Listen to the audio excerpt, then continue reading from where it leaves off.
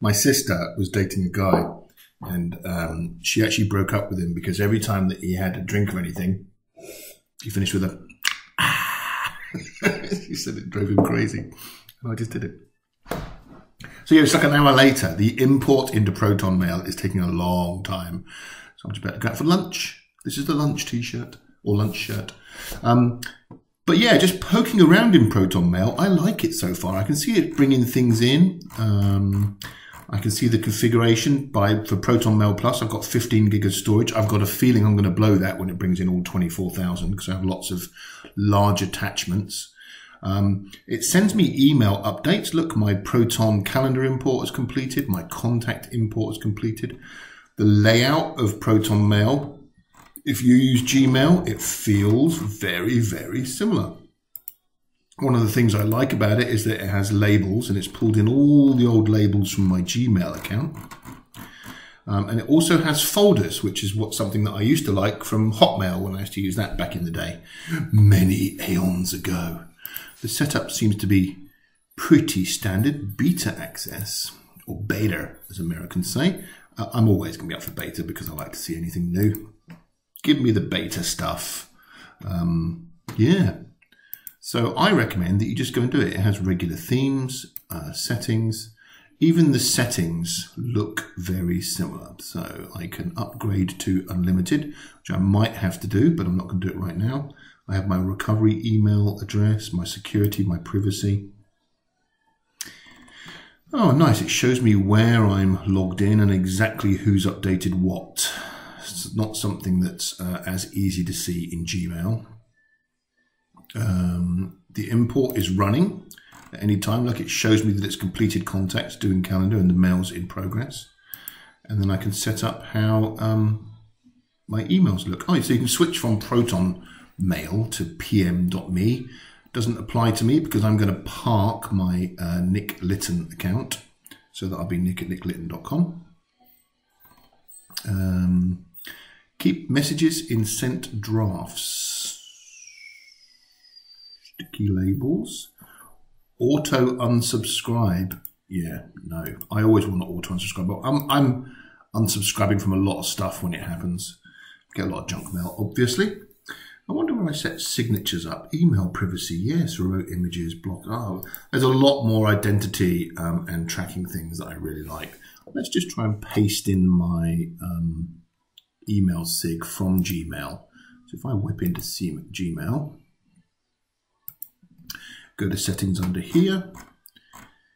Where is my email signature? Here she blows. Let's just copy it and see if we can just paste that straight in there.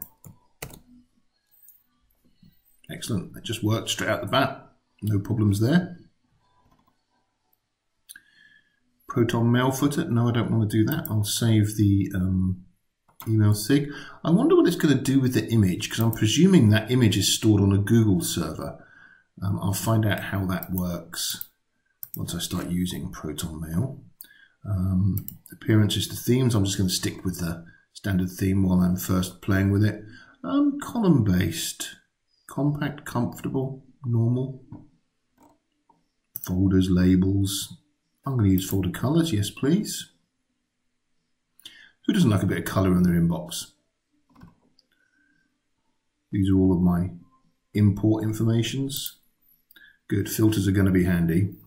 Got a spam and block list. I like that. Add a custom to automatically. Okay. I'm definitely using filters as I go because I filter different things based on certain companies when they email me. Oh, I've got an out of office response. Pretty standard stuff. So this is the one where you're going to set up your standard domain. Let's do this. In fact, I'll do this in a completely separate blog because I'm sure anyone else out there that runs their own website might want to do it. So I'll come back to that in a second. Encryption and keys. I'm not using Proton. I'm going to leave all of this as standard because I don't want to break any settings. And of course, you can turn Bridge on so you can access it from Outlook. And you can have multi-user support if you want to upgrade to the business plan. And I can go back to the email. Very nice. So far I like going into the emails. They make nice sense. It feels very fast. And if you're saying that's not fast, that's because I'm high up a Spanish mountain and my Wi-Fi and internet connection is particularly slow. But yes, my initial feelings are very nice. I like it. Let's go look at the calendar. Loading Proton calendar. Welcome to calendar for the first time. Okay, the calendar looks just like anything else that I'm seeing within Google. I have no entries in the calendar because I have no entries in this calendar. My personal one, I don't really use the calendar. So let's go and have a look at their version of Drive. Oh, it has Proton VPN. I'd forgotten about that. So if I close down the calendar. So this is their version of Drive, Proton Drive. It's going to be interesting to see how I install this on my desktop. I'm going to start using it. I assume that it has some Windows plugin so that I can do it. I don't quite know if that's going to be how it works. I've got, or do you just upload and download through the web interface? I'll go playing with this to try and figure out how this works. It'd be nice to have a Proton Drive Windows installer. In fact, let's have a look. Proton Drive Windows app. Download all Proton apps. Here we go. Excellent. We have a web app. Calendar, Drive.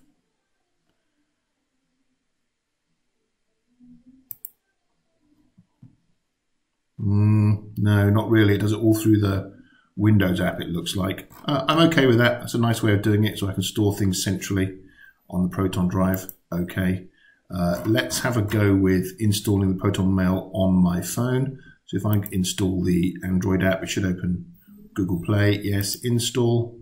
It says which phone do I want to install it on. I happen to be running a Google Pixel 7 Pro.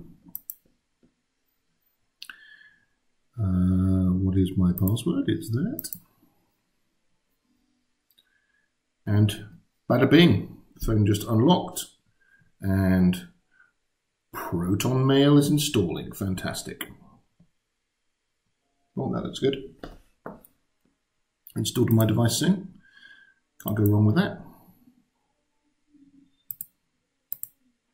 What else we got poking around? What's Proton VPN? Well, I'm already on. I've already got Mail Plus.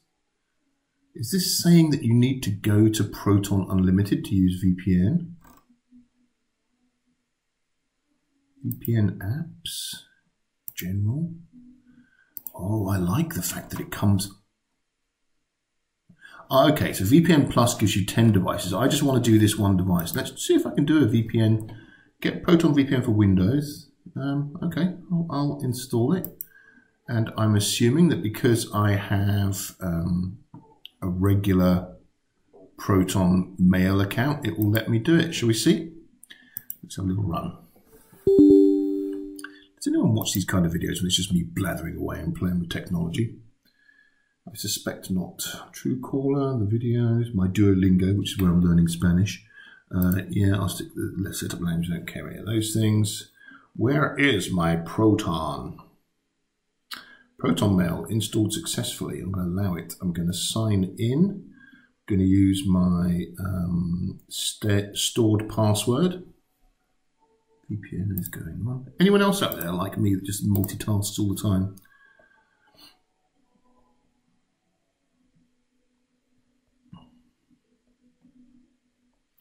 Open 1Password. Again, if you haven't used 1Password, or I used to use LastPass, and I switched from LastPass to 1Password just to try something new. Really liked it. Proton. Got a Proton VPN and a Protonmail. I'm going to choose my Protonmail, fill an update, username or email. I presume my username is nick.litten when I signed up. Let's see. So the VPN's doing its thing, and I'm in. Look at this. Well, you can't look at this because it's on my phone. So that's the client running on your phone. It, again, looks and feels just like Gmail. Has all the tagging, has all the sent, has the interface is exactly the same. Yeah. I think what I need to do is go and get some lunch and have a play with this. But yeah, initial feelings, apart from VPN taking a long time to install.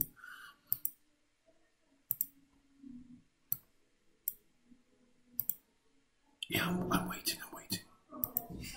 While that's installing, is thumbs up for Proton so far. Oh, it's done.